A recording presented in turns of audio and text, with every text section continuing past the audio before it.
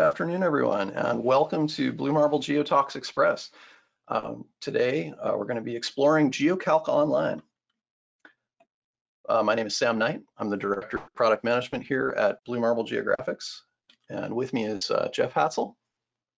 Hi, Sam. How are you doing today? Pretty good. How are you doing? Good, thanks.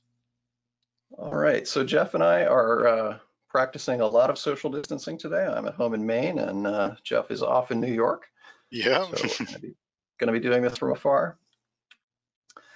And the topic of today is our new GeoCalc Online product, which is a new updated web service on a service that we've been hosting for several years. The GeoCalc Online, some of you may be familiar with it already. It's been up for over 2 years now, pushing 3 years. This is our probably our second major update to this group of tools. And today we're going to be taking a look at some of those functions. So we're going to be looking at the online search capabilities, and we're going to be taking a look at some of the updated lookups, how we can reach into this from other applications. And in particular, we're also going to be taking a look at our new calculation tool that we're adding to this. This is a big new tool that we've added to this web service. So the format of the webinar today is going to be very familiar if you've tuned into any Blue Marble webinars before.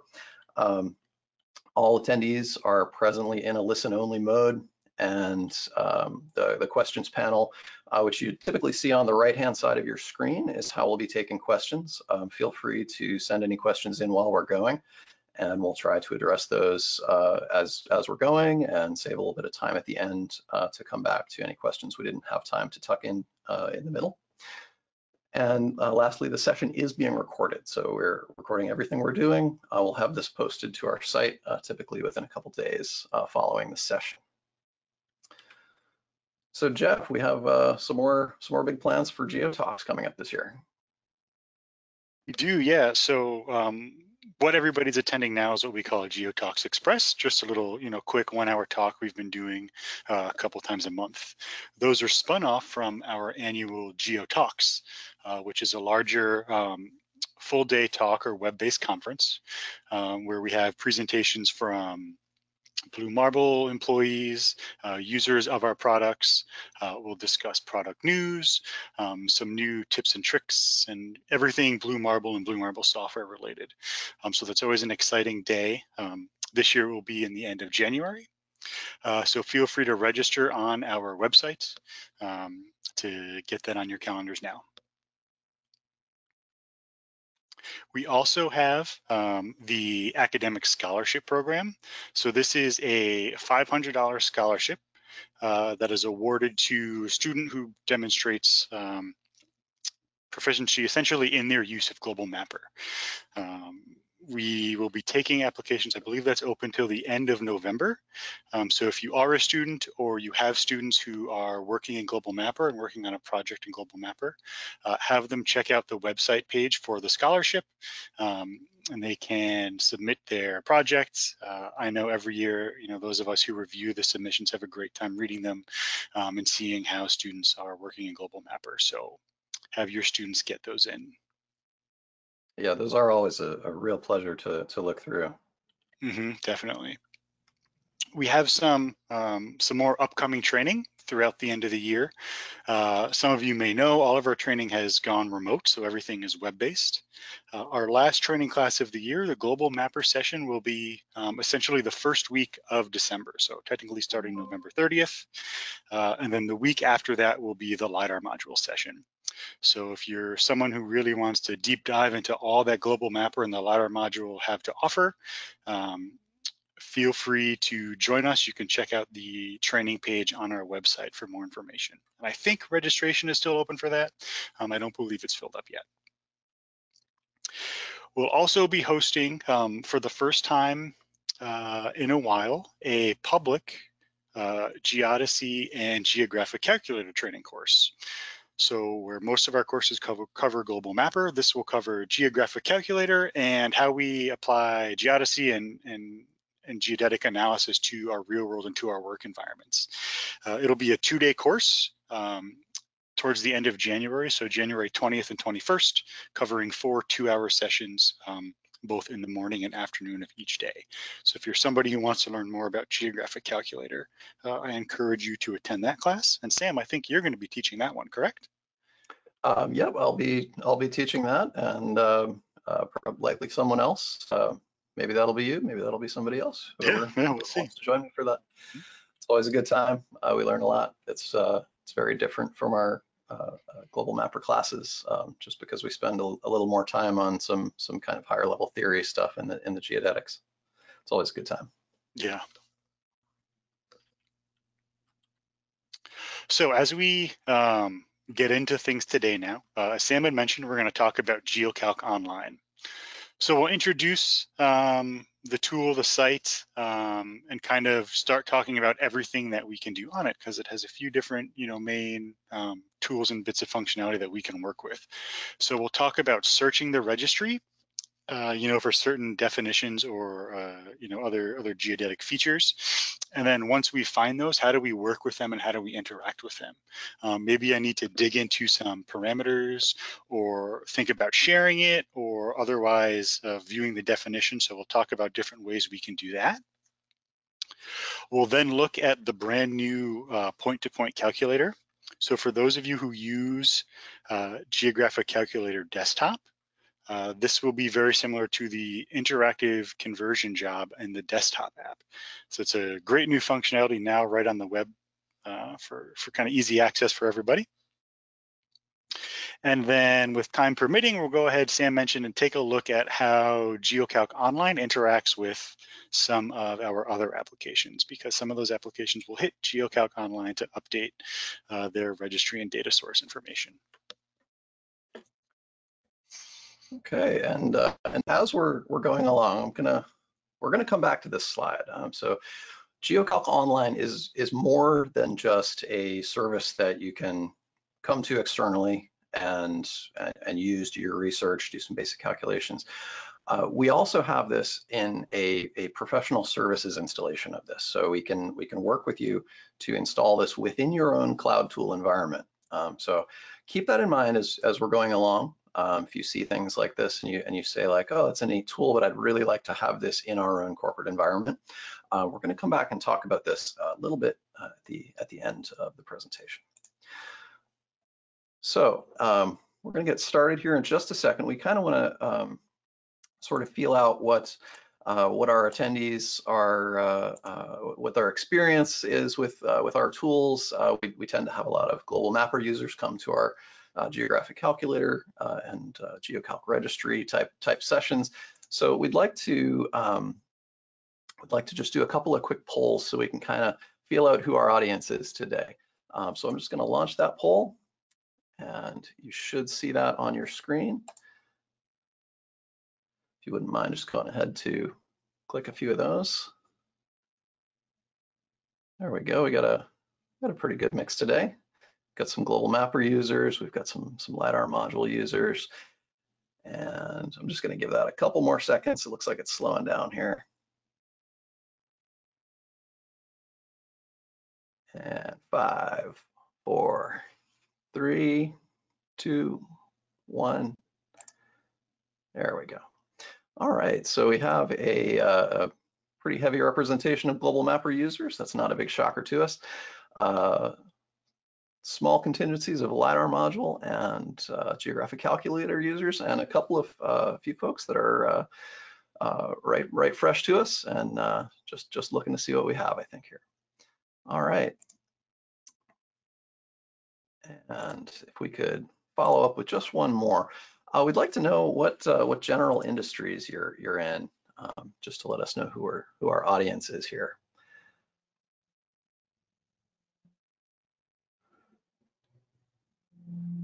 All right, pretty heavy in the survey and geomatics group. We can only have so many categories here in the poll, so forgive us if this isn't super specific. All right, that one's slowing down pretty good. I'm going to close that one off and share that back out. So it looks like about half of you are involved in surveying and geomatics, which is not a big shocker whenever we talk about GeoCalc and the desktop versions of Calculator and such. Very popular in the surveying world. A lot of engineers today, a lot of other today. I think that's maybe a factor of our only having 5 options available to us, but always interesting to know who we're talking to here. So here we are back at the GeoCalc Geodetic Registry. Like we mentioned at the beginning, the GeoCalc Geodetic Registry has been available for over 2 years now, really getting closer to 3 years that it's been around. What this really is at its core, it is a database. So it has a database of our coordinate systems, and it's the sort of master database that pours into all of our various products that deal with coordinate systems, which is all of them. And it provides a search portal, lookup portal for folks who choose to bring this inside their own environment. It allows them a place to store their custom definitions, their proprietary stuff that they don't necessarily want to get outside. It allows a flexible tool that you can use if you're on a desktop computer, if you're on a laptop, if you're on a mobile device out in the field somewhere, and you just need to do some quick research into your coordinate systems and the geodetic parameters that you're basing something on. So the start page here just gives you a little bit of a basic description of what this is, and you'll see up in the top right, you'll notice that I'm actually logged in right now. So we're gonna skip the step of logging in. The accounts that we're using on here, they are simply a Blue Marble website account. So if you've ever downloaded anything from us, you already have access to this. Also, in particular, we're going to be talking a little bit about who has access to this right now. And right now, the short answer is everybody has access to everything we're going to see today. And we're going to have basically a sort of a large trial period of this to let folks get out and kick the tires of this thing and see if it's something that can be useful to them in their own environments. And eventually, this will move down to its own subscription, or folks that have a subscription to some of our various software tools will also have access to this. So the start screen here, it's basically just some quick explanations, and I think Jeff is gonna take over here and tell us a little bit about working with the search tools. Now we are before you start, Jeff, I just want to mention this is we're flying live on the internet right here, and every once in a while, when you're demoing a web service and everybody on the call is also poking that web service at the same moment, interesting things can happen. So we do have some backup slides in case we have some network lag as I'm at both hitting this site and streaming out and things like that. But we're going to be flying live without a net here on the web service. Yeah, good to mention, Sam. So the registry search page is where we go if we need to look up any sort of coordinate reference systems, coordinate transformations, or any other definitions that may be in our data source. And we have 2 main ways to perform a search. So what stands out the most probably is the map right in the middle of our screen. And map search can be done one of 2 ways. You'll see right now we're using a match location option. Fairly straightforward. You click a point, and when you perform a search, your search will be conducted based on that point. Once that search executes, we'll see all of the different types of geodetic definitions available to us. We can expand any section. So for example, if we wanted to take a look at our geodetic coordinate systems, I can see now the full list of coordinate systems that are valid in the region that I clicked. By default, they're sorted by increasing area of use. So we're looking at things that are the most specific to a given region. And then as you would increase through that list, we would get incrementally more global in nature. So that's how they're ordered by default. Clicking on on the map using the bounding box search. So if we draw a bounding box on our map, we'll notice we get the bounding corners of that area. And again, the search will give us a result based on that region. So again, we get a similar list as before. We're just searching based on a different method. So we'll go ahead and dig into an object, but why don't we do that after performing a filtered search? So let's search. So Blue Marble is located in the state of Maine. So why don't we search for the word Maine? And we'll notice on the left-hand side below our search areas, we have a variety of filter options. So I could have chosen to search within a variety of parameters. Maybe I only wanted to search a certain geographic area or EPSG codes. I could use my object filters. If we expand that section, that will show me the option to include early bound systems if applicable, or any detailed results. And then probably the most useful to us is our object type filter. And when this expands, you'll see some default results there as to what we're shown, but we can turn those on and off and adjust those as needed. So maybe we're only looking for, a projected coordinate system or whatever the case may be. I could filter my results so that I only see those. But let's go ahead now and execute the Maine-based search. And then we'll go ahead and look at maybe a projected coordinate system. So this list now, sorry, Sam, go ahead. I just wanted to jump in. We're seeing this late bound category here, and I just want to make sure folks understand what we're talking about with those, because we have the object filters over there as well. This is one of those things where coordinate systems can have a couple different versions of them. A late bound coordinate system is one that does not have a datum transformation attached to it. An early bound coordinate system is one that is a coordinate system and it has a default transformation to some other coordinate system pre-associated with it. And everything we're going to look at today is late bound, because that is what our entire database is built around. The early binding function is one of those tools that is really suited towards a proprietary installation where you might have this in your own cloud environment. Yep, exactly. And so let's go ahead and take a look at maybe just the first definition in this list. So when we click on the name of the definition, it brings us to the information page. And as we scroll through this page, we'll see that we can drill down into all the detailed parameters associated with this definition. So if we needed to look at specifics regarding the projected coordinate systems parameters, or certain parameters for the datum, area of use, and things like that, all of that is available to us directly on this page. So we can really dig in and learn anything we need to about the specific system.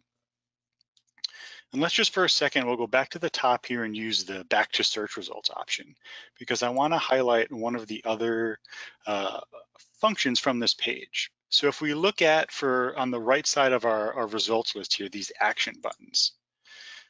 These actions, it looks like we may have been signed out. No, that's okay.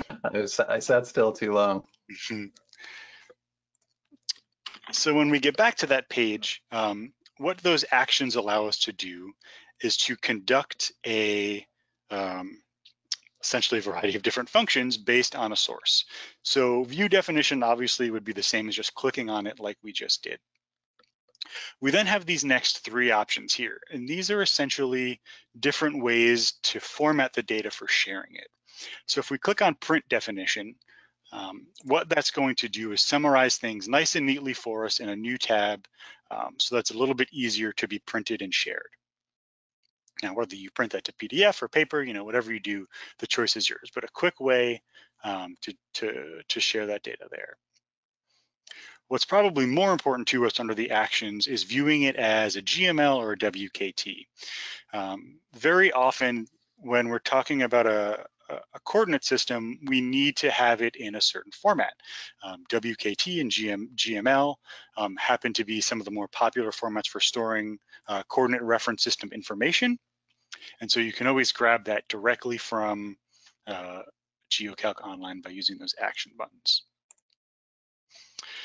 So I think Sam's going to talk to us about the calculator, but before he does, it's worth noting that from the search tool here, you can also set appropriate objects as the converter's source or target.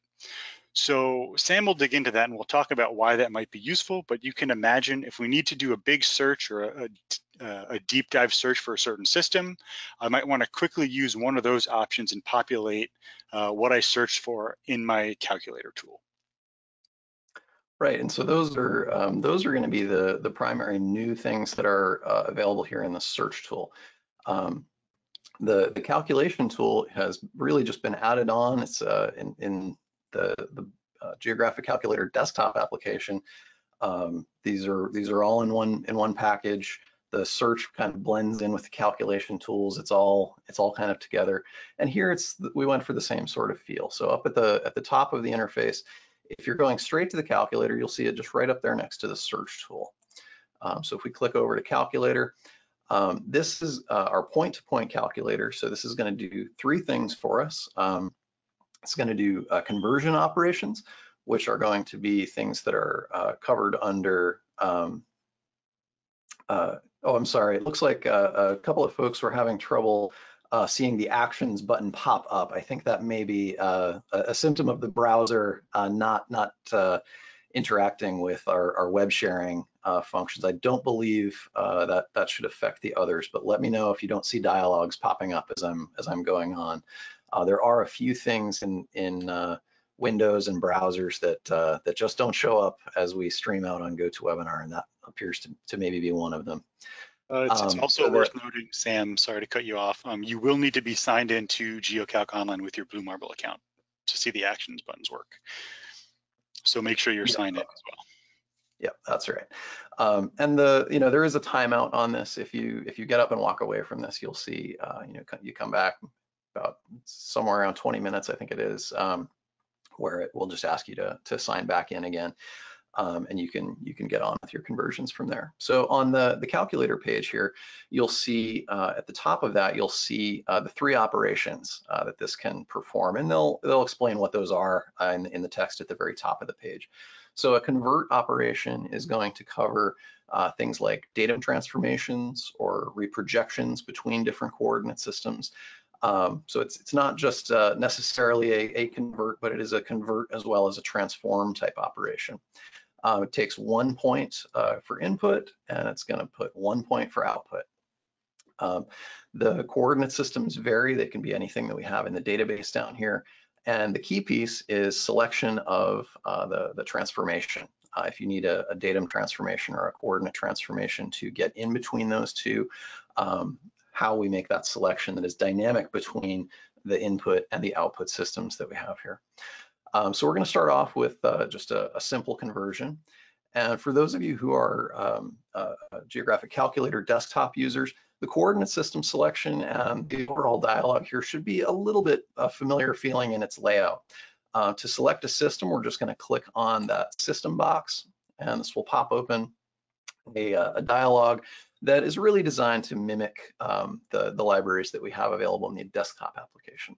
So if we expand down under geodetic or projected, you'll see all of these various categories down here. So these are essentially geopolitical organization, organizing all of the things that are in the database. So if we go down under the North America level here under geodetic, you'll see these three systems, NAD 27, NAD 83, 1986, and Ocotepeque 1935. So these are large regional systems that cover large enough chunks of North America that they are regional systems.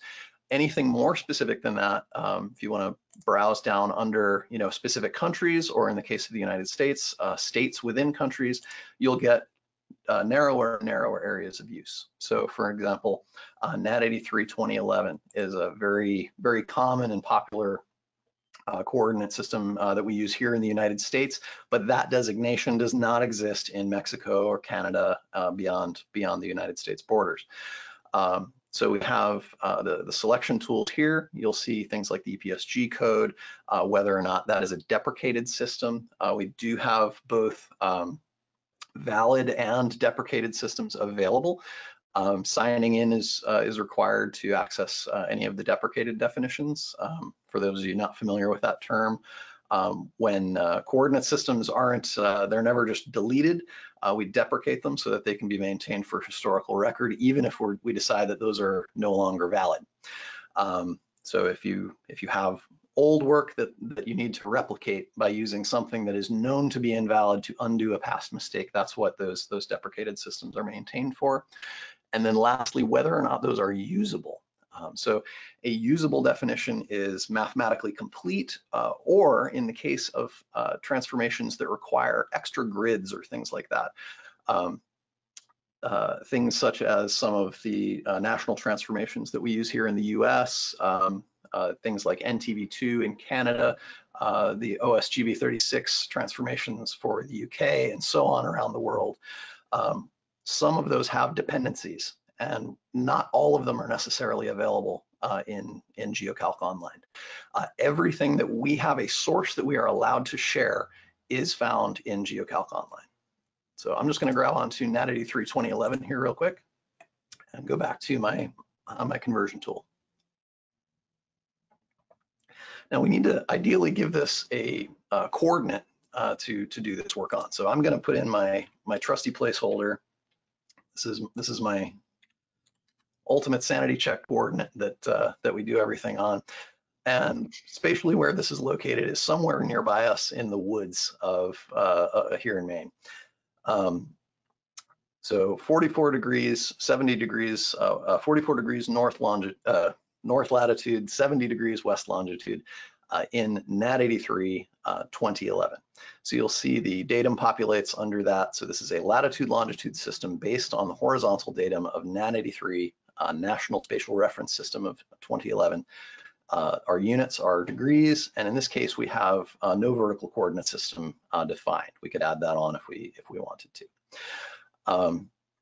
The transformation box in the center, we're going to skip over for just a second, and we're going to go over here to the far side.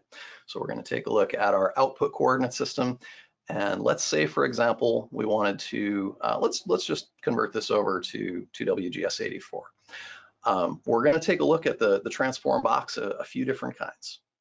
So we're going to say select transform, and what happens in this case is inside the database, there is only one way to connect the dots between those systems and get a valid transformation. If there's only one possible way to get there, it will simply toss that into the box for us. If there's more than one way to get there, then we have some choices that we're going to have to make. So to connect the dots in between different systems, and let's just take an example here. I'm going to go to North America, NAD 27. And if we select that transform, we'll notice there's also only one way to get there. And in this case, it's a chain of 5 different things. This is the NADCON 5 transformation, the latest transformation for moving between systems from the NGS, the National Geodetic Survey here in the United States. Now, in these cases, it's nice and simple because there's only one way in the database to get between those things. So what's going to happen if we move between systems that have other options? So to do this, I'm going to go and grab onto our older NAD83 1986 realization. So moving between NAD83 1986 and NAD 27. We have multiple options to do this, and so you'll see, I'm just going to simply click on the all category. We can break those down into different subcategories if we want. And you'll see there's a combination of direct methods to get there and also 2-step transformations to get there, where we interrelate other datums. Now, all of these are found in the database. It will basically dynamically find which way to get into those and how to best connect those dots. These will be sorted by increasing accuracy rating. So that's a goofy way to say that a little bit. With each of these transformations, there is an accuracy rating. So what we want is small numbers. We're looking for the tightest accuracy we can get. Really, the accuracy rating in the way we talk about transformations is really a statement of how much wiggle or slop there is in a given transformation. So bigger numbers are bad, smaller numbers are good. So we sort these out based on the combination of numbers that we have, and we're sorting those as such. If we want to get into the nuts and bolts of these, any of these entities, this is where we would want to be working in some of the search tools to make sure that we know exactly what's going on in here. We have all the EPSG codes to very quickly get those things out there. And if we grab onto one of these and take that back to the main screen, that's going to dump us into the transformation box in the middle. Now, to add some complexity here, you'll see we have a field at the top that we can enable time-dependent transformations. And when we toggle time-dependent transformations on, what's going to happen here is we light up a new date field. So we actually enable an epoch for conversion as well. So in the case of applying a date to some of these, that's going to light up additional transformation options for those that have time-capable transformations. In the database right now, we have two methods of datum transformation that support dealing in epochs. One is a 14 parameter, it's called a 14 parameter Helmer transformation. And for those, they happen at a singular point in time. So to make that simple, both of the dates have to be the same. So there's a date field here on the source point coordinate system on the left, and on the target point coordinate system on the right, there's also a date. For a 14 parameter method to come up, those need to be exactly the same. If we have differing dates on there, there's another system that we can get into. I'm just going to leave these the same for now, and we'll see what comes up here. So I'm going to go to select my transformation, and we'll see the same list of transformations available for this one. The NADCON 5 category is in the center here as well. And what I'm going to do is change my output coordinate system to one that is actually time capable. So I'm going to go back down under United States. I'm going to grab NAD 83 2011. So NAD 8386 to NAD 83 2011 with our time capable transformations available. And you'll see a new category light up on the horizontal transformation picker. So this category is going to light up. You'll see there is no EPSG code. This is an HTTP transformation. So HTTP is a kit available from the NGS that produces the results here for us. The dates are factored into this. So these are the epoch dates that will be fed into the HTTP kit. As such, there's not really any parameters to look at with this. The date is the parameter.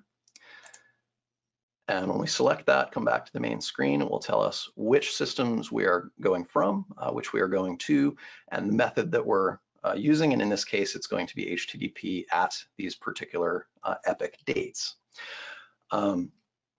In the case of a 14 parameter transformation, if we're using systems that are either based in, say, Europe has a number of 14 parameter transformations for various systems there around ETRS 89. Australia has a number available as well to GDA 2020, and some of the other regional systems there between things like ITRF. Those systems are all singular date. So you just simply need to make sure that your epoch date matches on both of those sides to get the other type of time capable coordinate systems out. Before I go on, I'm gonna stop and take a look at some of the questions that have been coming in. We've got a couple questions about the conversions. Let's see, Benjamin is asking, is this similar to the NOAA NGS coordinate conversion and transformation? And the answer to that is it is if you're using the methods that come from those particular toolkits. So in the case of the older NADCON transformations, that you'll receive identical results if you're using something like CoreCon or NADCON. If you're using the modern NCAT tool online and you're using the NADCON 5 transformations available there, you should see identical results there as well, as long as you're obviously matching up things like decimal precision in your transformations. Someone is asking, can the point conversion do a 100 million point cloud data at one time? And the answer to that is no. This is simply a single point tool. This is our first foray into bringing our geodetic calculators online and putting those out in a more accessible tool. So this tool is simply for single point converters. That's why we're calling it simply the point-to-point conversion. If you wanted to key in 100 million points, you're welcome to do so, but it would probably take you a while. Let's see, Stephen is asking, how well do your HTTP transformations match the NGS HTTP transformations? And the answer to that is we are doing HTTP transformations here. So we have all of the local tables and files that those methods are built on as well are built into this behind the scenes. So we directly do our quality control against the HTTP software itself. So assuming that you, again, put in the same dates, corresponding systems on either side, and the same decimal precision, you should receive identical results between those two systems. Sam, we had a good generic question come in that maybe is a good time to address. Somebody asked, who's eligible to use the calculator tool online, and how do I get a Blue Marble account? Okay, getting a Blue Marble account is simply as easy as when you see this sign in tool up here. You can click right on that, and there will be a registration link. Anyone is eligible for a Blue Marble account. It's just simply a website account. If you are associated with an order for our various software tools, Global Mapper, Geographic Calculator, anything like that, if you are associated with a purchase order or something like that, chances are you may already have an account. If you don't know it, there are, we have account recovery options and things like that. If you've forgotten your password, a lot of people create accounts and then maybe don't use it for a while, forget that they've got it there, and so on. But anyone is eligible for this. If you are a part of say like a corporate order where somebody else has done all the purchasing and downloading and so on, if you sign up with your corporate credentials, you can get yourself linked to those. That will be more important a little farther down the road. But anyone is available for using this tool right now. Did you have a third piece of that question, Jeff? No, I think that was just a two-parter. Okay, I'm sorry. Yeah, that's good. Let's see. And then I'm going to go back and hit one more here. How do we convert spheroid-based Everest 1830 to WGS84 using GeoCalc? So that would be Everest 1830 is a particular ellipsoid. So what we would need to do is use a coordinate system in here. We would need to get down under either geodetic or projected systems that are based on that Everest 1830 ellipsoid. Now I'm gonna branch out here, and if I remember properly, Everest 1830 is the common ellipsoid that is used around, I want to say India, if I'm remembering correctly. Maybe the Indian 1954 or the Kalyanpur 1975 systems. This is a great chance for us to go and try out our search and see what we've got in there.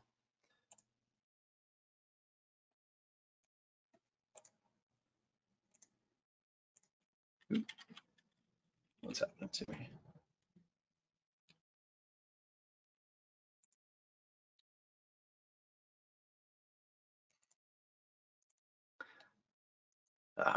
There it is. There's my neglected to turn on the ellipsoid filters.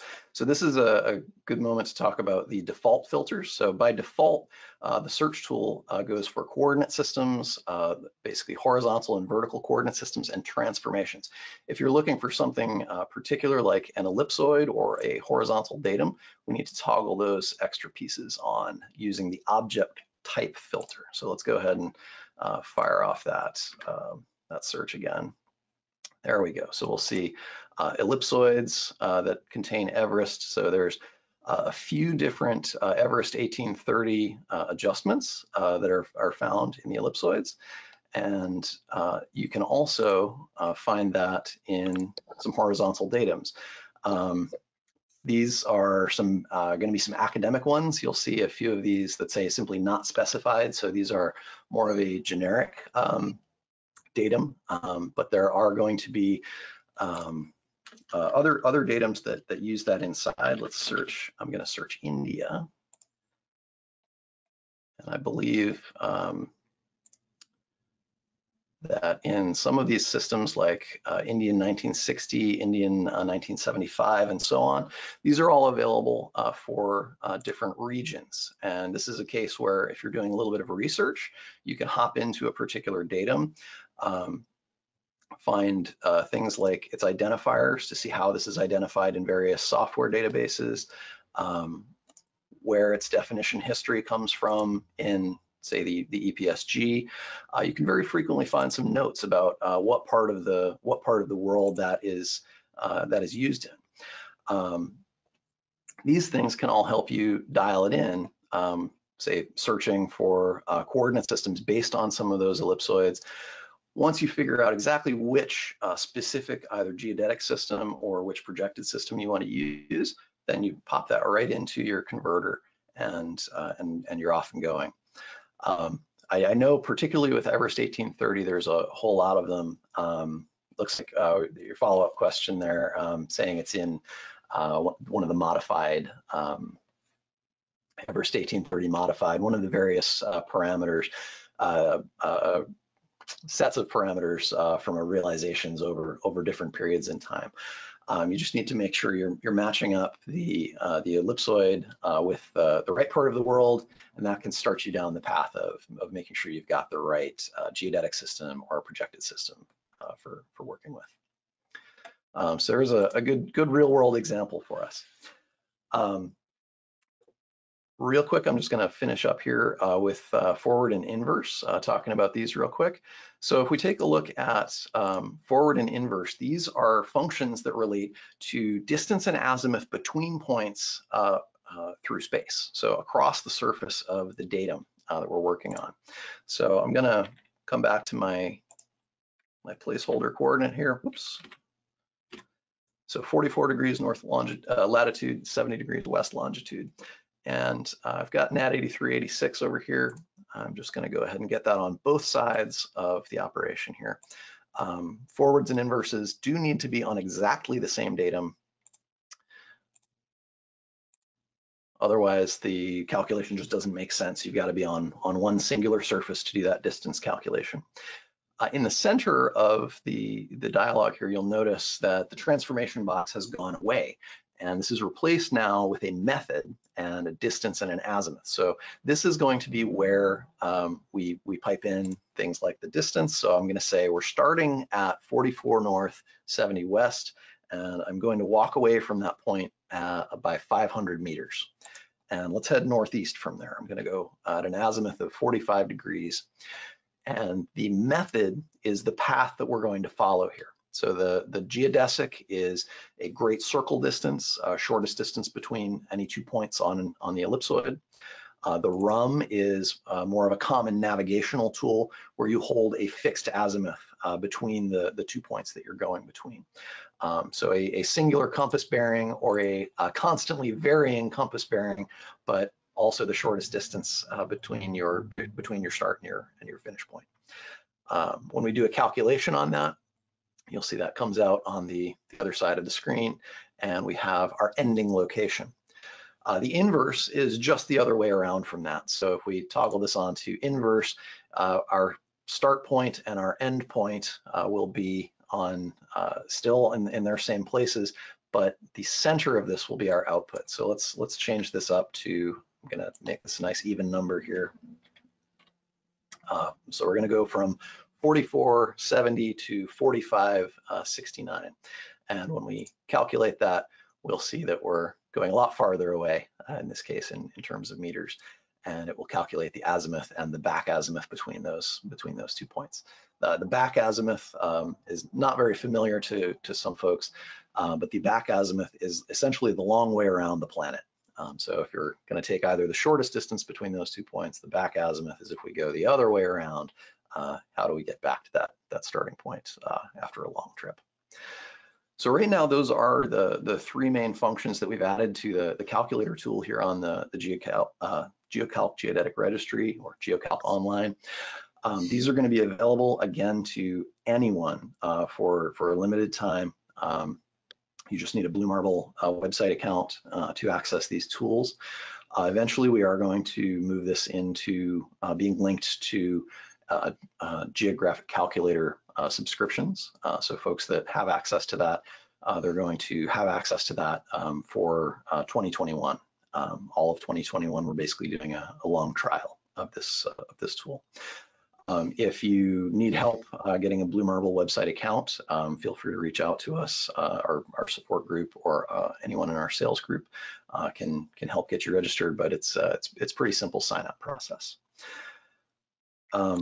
Sam, I think maybe something interesting to point out that we can't necessarily demo here live is that this entire site is mobile friendly. So if you're out working in the field and you need to perform, a quick inverse between two locations or any sort of calculation searches, you can do all of that right on your mobile phone and your mobile web browser.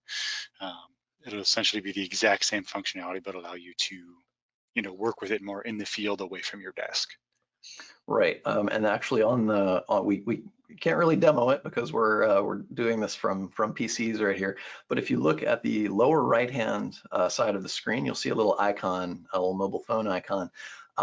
It will either look like a mobile phone or a little laptop, and that will tell you which version of the view you're looking at right now. So because of all the devices that are out there in the world, the form will try to figure out what you're browsing it on and suit that to what you're looking at. If you're on say a tablet with a really big screen, maybe you're more comfortable looking at the PC type layout. You can click that button down there to toggle between the mobile layout and the PC style layout. But thanks for pointing that out, Jeff. That's a good thing to make sure we're clear on.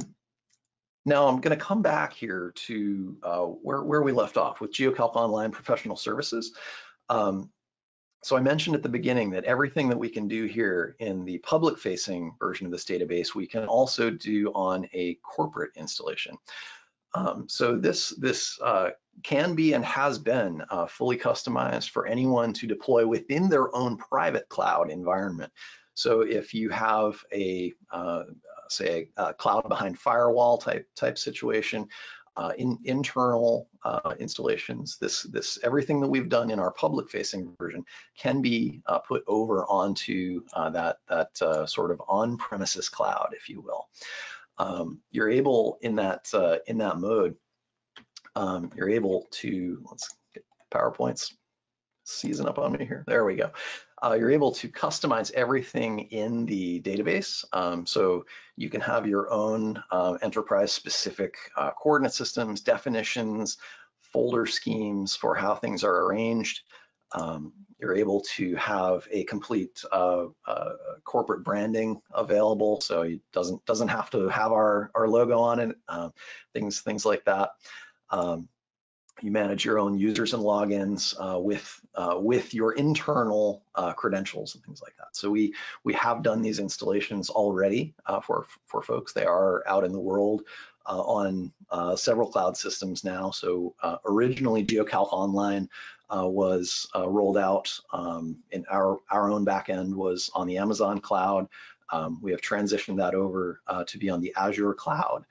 We have done corporate installations of these on both of those systems, and as well, other cloud systems out there. It's designed to be installed here for us on the public-facing internet, but it is also very capable of being set up for your internal cloud deployments, if you will.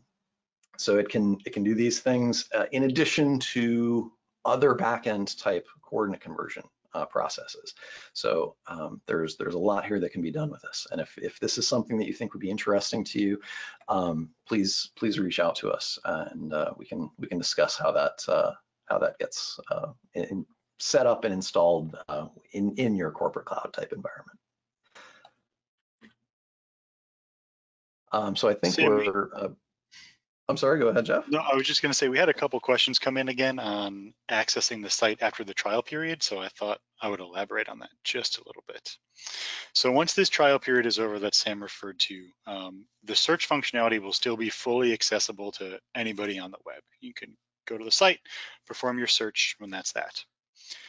Then if you're someone with a Blue Marble account, you'll have access to all of the actions. So Sam showed us looking at WKT, GML, printing, all that stuff.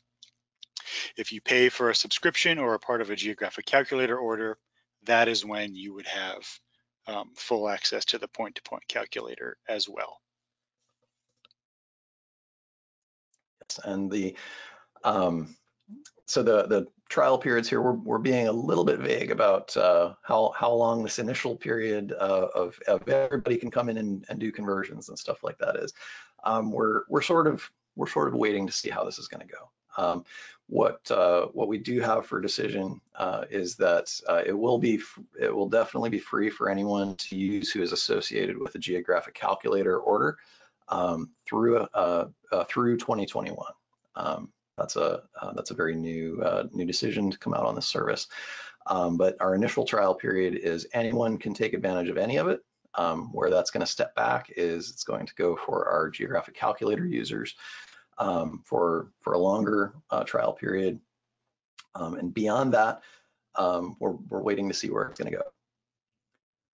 If you have any questions about long-term use of it and things like that, definitely feel free to reach out to us. You can inquire with our orders team or our tech support team, or if you have a sales rep that you are familiar working with, please feel free to reach out to them. Now let's. I think there's a couple more questions here coming in. I'm trying to keep track of the questions and talk at the same time. So forgive me if I'm missing anything. We're going to fine tooth comb through this afterwards. Sam, here's a good one for you. Oh, that was what I was going to throw your way. Okay, sorry. Brett is asking, what checks are available after transformation has happened? So after the transformation has happened, if you want to check the converted coordinates and validate those against something else, typically where we've sort of gotten the most interest from folks right now is that they're using this to check something they've done somewhere else, such as Geographic Calculator desktop, or say the Global Mapper coordinate conversion tool that's found in there. Let me see if I can hop out of the slideshow real quick and get back to our conversion form. You'll notice as I'm clicking some of these various functions, the coordinates go between red and black sometimes. So a red state on the coordinates indicates that something's been messed with on the interface. So something is out of whack. Once we select here, I've gone back to the same coordinate systems, but if I'm moving between coordinate systems and there's a transformation involved, anytime you change anything, so you go back and say select a different transform, or you change the coordinate system, change the formatting, anything like that, you're going to see everything light up red on the coordinates. It will only go back to black once you hit calculate to resolve everything you see on screen. Right now, that is pretty much what's going on here. As we go forward, we're probably going to be adding additional functions to this. A few folks have asked about file conversions and things like that. What you see on this form right now is what it is doing. We're eyeballing this as we move into the future for what else do we want to put in here? Do folks want to do file conversions? Do folks want to play with LiDAR on a cloud service and things like that? So we have a lot of questions about where this is going. This is our first steps towards making some cloud accessible products to do conversion. Freeing you up from the traditional desktop environment in your corporate installations. This is something that folks have been asking for this year. Like Jeff said, if you happen to be on a survey site out in the field and you want to just quick double check something, you pull out your phone and do a conversion. Whether it's you need to have somebody have some simple access to view your customized systems or do some simple point conversion. and they're not somebody that already has Geographic Calculator installed or some other conversion utility, such as the coordinate converter and Global Mapper and things like that. So this is I would suggest not to view this as the end all of this. This is the beginning of an evolution of some new tools that we're going to have available. Let's see. I've been trying to keep up here with the questions coming in. Do you see any questions we haven't gotten to yet, Jeff? I think we got to the majority of them, and we'll go ahead and follow up. If we missed any here, we'll follow up with you directly. But I think we got to all the major ones, Sam. Okay, sounds good. In that case, if you have any further questions going forward, please feel free to reach out to our sales team, orders@bluemarblegeo.com, our tech support team, geohelp@bluemarblegeo.com. Trials of our downloadable tools are available at the link on the bottom of the screen. This is obviously available simply right off of our website with no download needed. We're curious to see how folks are going to start using this. We'd love to hear from you if you think this is a useful tool, or if there's some things that you'd like to see added to it. Like I said, this is some first steps in the evolution of GeoCalc Online, and we're pretty excited about it. So I think that's going to wrap it up for today. Thanks, Jeff, for joining me. Yeah, thanks for having me, Sam. It's great as always. Okay, and thanks everybody for attending, and we'll see you next time. Take care.